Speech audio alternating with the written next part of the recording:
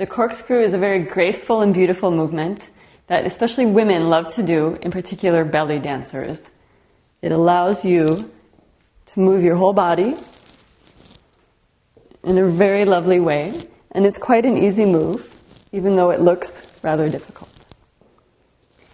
In it, we're using the poi to go up and over the body and then back down.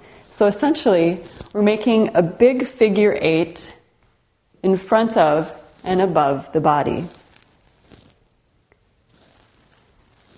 Again, similar to the chase or the weave, the poi are following one another. Although you can also do it with the poi together.